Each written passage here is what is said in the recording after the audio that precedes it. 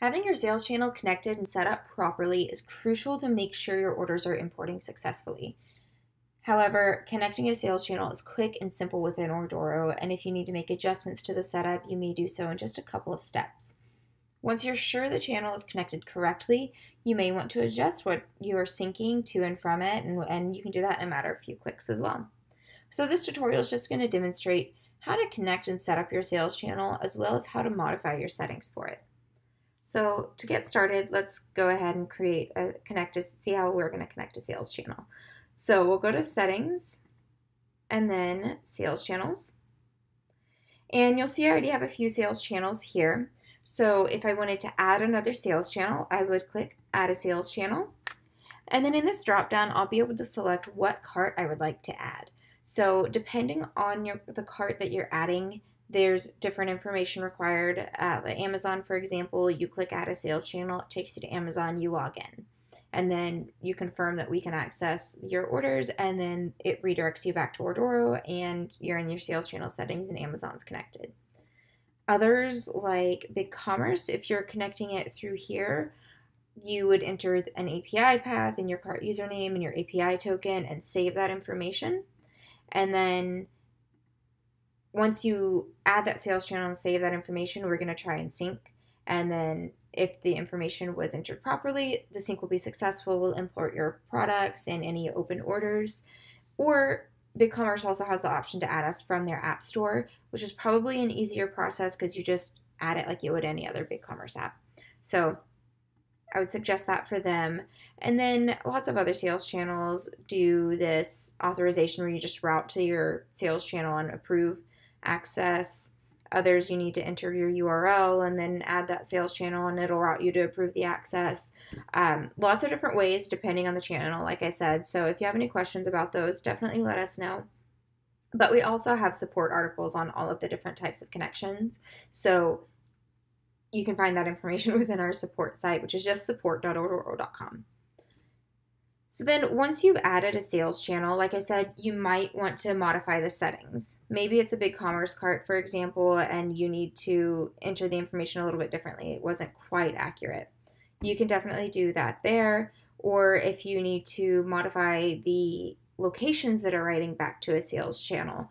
We have we have a YouTube video on how to modify those warehouses and really what that does and everything. So definitely check that out if that's interesting.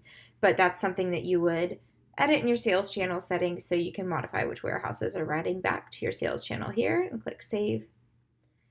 And then there's carts like this. You'll see this square. Let's say I modified settings there or changed my password, something like that. So Ordoro, any way that Ordoro could lose access, you can reauthorize that by clicking this button. It routes you there, you approve it, and you're back to your Ordoro account as well. And that's pretty much it. It's pretty simple. Like I said, you can connect your sales channel within just a few clicks. You can even set it up when you're going through the Ordoro setup process. It'll help you through connecting a sales channel. So super simple, but definitely reach out if you have questions.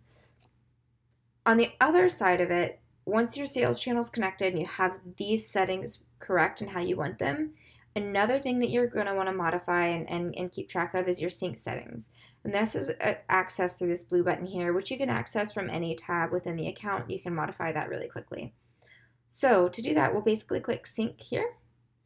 And then you'll see right now I have some wonky settings because this is a test account that I play around with, but you'll see I'm writing back inventory for these two carts.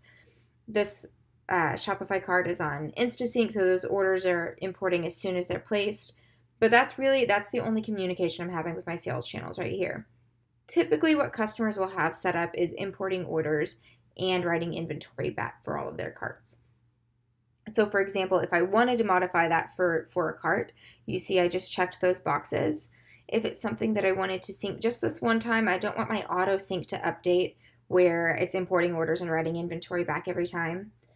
I can hit sync once, and this will just kick off a one-time sync with the sales channel for that one, for example, is going to import orders and write inventory back.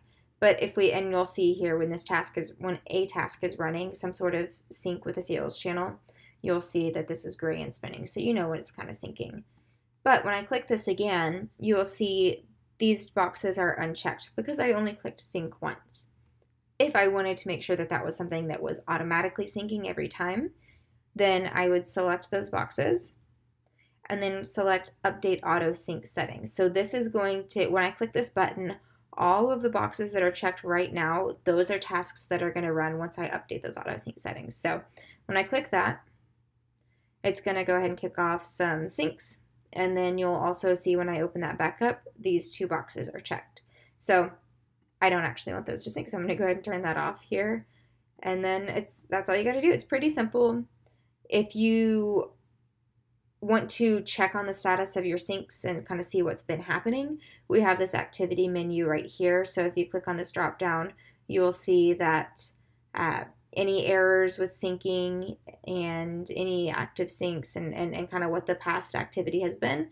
We show the past 5 here. If you are curious about anything else, just let us know. We can help you figure out if something's questionable or you want to see what's going on.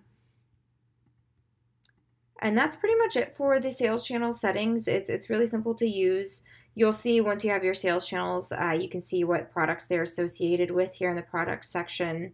You can see on orders what the sales channel is. If it's in this expanded view, you can see the sales channel that the order came from.